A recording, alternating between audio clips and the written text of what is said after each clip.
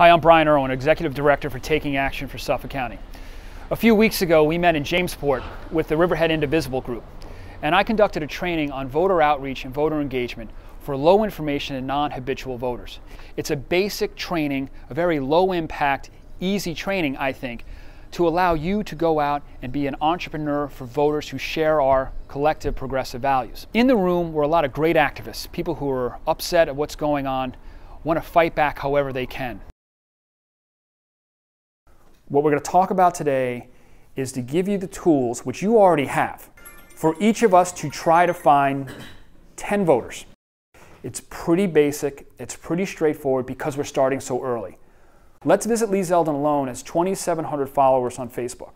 If each of you in Let's Visit Lee Zeldin finds 10 voters who didn't vote last time, whether they weren't registered or they are registered and just didn't show up at the polls, or they showed up at the polls, pulled the lever for Hillary and walked out, didn't vote down ballot, which happens as well. That's 27,000 votes you just cut alone. Let's Visit Lee Zeldin just cut Lee Zeldin's vote total, his vote margin in half. Just you all. Now imagine if we were able to stitch together the other groups. Now we're really cooking with gas, right?